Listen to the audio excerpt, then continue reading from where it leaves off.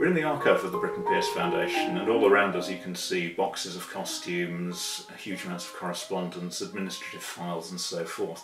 It's an immensely varied collection, but one of the things that you won't find a great deal of is writings about the nature of art. Britten wasn't given to analysing his art particularly.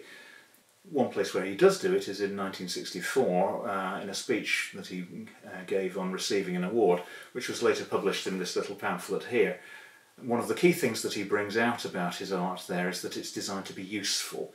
It's written for particular people, to be performed on particular occasions in particular places, and the idea is that his music should be not composed in a vacuum, but written to be used.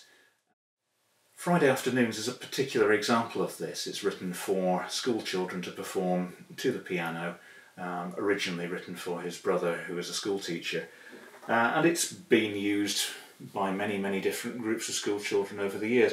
One of the things that's particularly touching, I think, in the archive is that we have an entire album of fan mail that was sent to Britten in 1969 by the children of a school in Bilston in the West Midlands who had performed Friday Afternoons at the Wolverhampton Schools Music Festival, and then wrote to Britten to tell him how much they'd liked the piece, to say which of the songs had been their particular favourite, and of course all of them to include a little picture.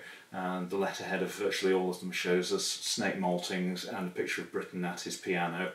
And it's a lovely example of the way that Britten's art spans both the world of snake maltings and the Aldeburgh Festival, but also the world of this primary school in the West Midlands, where 50 years ago children were singing the songs that Britten had written for them to perform.